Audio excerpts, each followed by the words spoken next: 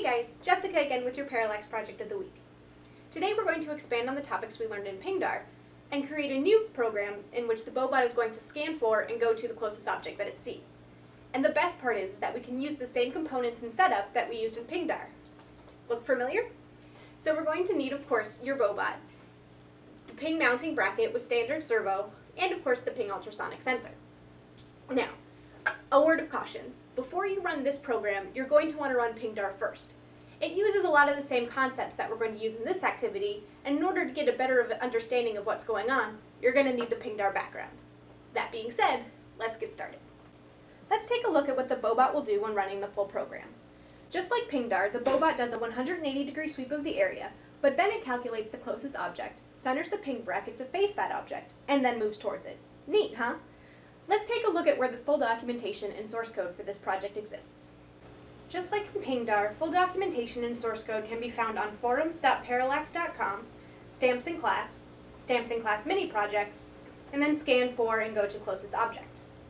This post contains all information you will need for completing this project on your own. Basically, what this program is going to do is it's going to take the first half of Pingdar and expand on it so the Boe-Bot now moves to the closest thing that it sees. So, as I said before, you should really run Pingdar before attempting this activity. Especially since the first thing that we're going to want to do is to mark the limit left and limit right values from the Pingdar test program test ping direction. And these values tell the bracket how to perform a 180-degree sweep. So without this calibration, your bracket may not rotate a full 180 degrees, which in turn will affect your final program. After you've marked these values, the first test program that we're going to want to run is going to ensure that your Boe-Bot moves in a straight line. You may remember doing something similar in Robotics with the Boe-Bot Chapter 4. We're going to follow the same procedure here, but instead of modifying the pulse out commands directly, we're going to modify the con values at the beginning of the program. Organizing our code like this from the start will help simplify our lives later on down the road. Also keep in mind that these calibration values will vary from carpet to a hard surface, so you should run the calibration program in whichever environment you plan to run the final program. Now that our Boe-Bot moves in a perfectly straight line, we're ready for the second test program, Calibrate 180-degree turns, which will, you guessed it, calibrate our Boe-Bot to perform perfect 180-degree turns when rotating both left and right. The idea here, again, is to adjust the con values in order to get our Boe-Bot to execute perfect 180-degree turns. Changing the values in the for next loop won't help since we want the Boe-Bot to fully rotate after 128 pulses have been sent to its servos. It's a good idea to unplug the Boe-Bot from the computer before testing the turns. The serial or USB cable can pose a hindrance to your calibration.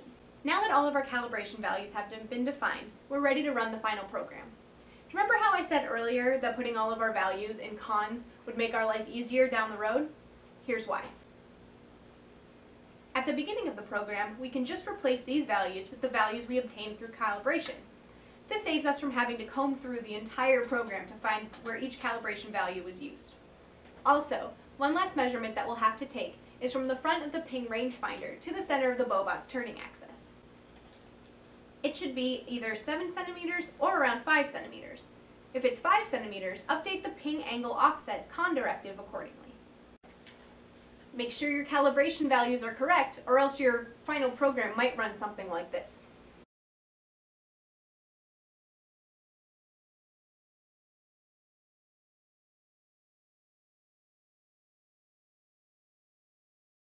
And really, this just isn't a cool program. But once you're sure each calibration value is entered correctly, you're ready to run the program. Remember our 8.5 by 11 pieces of printer paper from the Pingdar activity? Turns out they're great for this one as well. Go ahead and set them somewhere within a 1 meter radius of your Boe-Bot. I would actually start them out a little bit closer than that. Place them at distances so one is noticeably closer than the other. And see if your Boe-Bot goes to the closest one. Notice how the bracket first rotates to 0 degrees, does a sweep of the area, finds the closest object, then calculates how to get there, rotates the Boe-Bot, and goes straight for it. And that's all there is to it. Remember, for full source code and documentation, go to www.parallax.com and click the Project of the Week banner. Or you can go directly to the Stamps in Class Mini Project page on forums.parallax.com. Until next time, happy developing!